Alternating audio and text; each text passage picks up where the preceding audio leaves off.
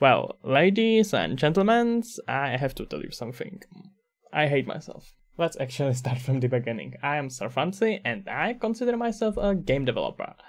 But I actually need to make games to be game developer. And because I realized that regular life is just not stressful enough, at least not enough for me, I have decided to start a challenge to sort of make myself a better game developer and hopefully a better person, because that's what it is all about, right? That's what all good gurus say. So from now on, I'm going to do sort of a challenge. I remember when I was still more of a 3D artist than game developer and doing just a 3D CGI art and illustrations. What I did, I was kind of inspired by people, of course, and I was doing daily renders, which means every single day I would create some sort of artwork. Most of them were pretty terrible, but some of them doesn't look that bad. That is what I think. They were really bad. Even though most of them were actually pretty bad, you can simply judge that by amount of likes they get on Instagram. That's a regular value of any artwork. What is important that my skills as 3D artist exponentially grow while doing that, simply because I was putting all that work in that. So I have decided to do the same thing with games. Yeah, I'm going to do game every day. Just that idea is actually kind of scary. Of course, I want to do a game every day. That's suicide. And the problem is that I would be able to do prototype or something like that. And I don't think it's that productive for me right now to do prototypes. So I decided to steal people's idea again and do game dev challenge for at least next year. Oh, Jesus, I just realized how much I really hate myself. So for the next year, I'm going to every single month create one sellable, playable, you can call it however you want, just game that would stand itself even on something like Steam, etc. etc. And I will of course release it by the end of the month. Start by the start of the month and release it by the end of the month. Yeah. Do you remember when I said that my life is not stressful enough? That was a lie. Alright. Well, right about now I should stop babbling because you probably have already pretty good idea what I'm all about with this challenge. And let's get to first devlog / information about the game. That's actually devlog. Let's get to it. So to be a bit more productive and have it all kinda goal oriented, I decided to have specific aspects that I want to get better with each of these projects, each of these games. And with this project, I have 3 main aspects, and that is Niagara, of course, and I don't mean that river.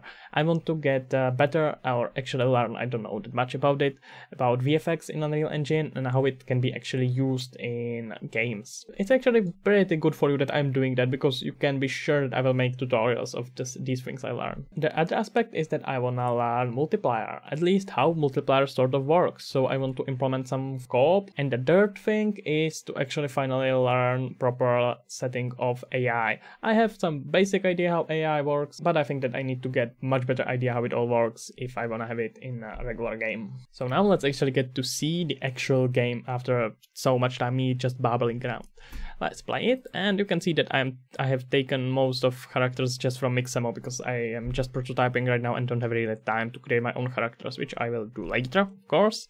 So what this should be all about is sort of a challenge as well. I want the main character to be a martial artist, because I kinda like martial art, and I want to create martial arts move with a lot of visual effects, with the help of Niagara, etc, etc. So right now I have 4 regular attacks, and I don't think I will add actually more. As you can see that moving is smooth, at least I hope so. It sort of does look smooth. And you could have seen that I'm also using this Dutch effect, which is actually from Capoeira, if you are familiar with this martial arts. And I'm not really sure if I will leave it there. I may just change it to regular roll. But let's get to some actual attack. Well, the difference is that if you are far enough from your enemy, you can do it just in the air. If he is actually close enough, you will teleport close to him and hit him. Let's try that. Alright, one more time. Let's be a little bit further and now hit him. Just like that. I really like this aspect. If you have played Final Fantasy 15, it's kinda similar. I'm not gonna lie, I was inspired by this. So I want this all to be kinda fast-paced. I'm trying to combine fast-paced and roguelike elements. It all will be probably played in some tomb which will be partly procedurally generated, and your goal will be to get as high level as possible and potentially collect items, etc, etc. I will of course tell you more with the next devlogs. So the important thing is also that you need to time it properly. You can see that if he hits you right at the moment, if you time it right, you can disturb his attack.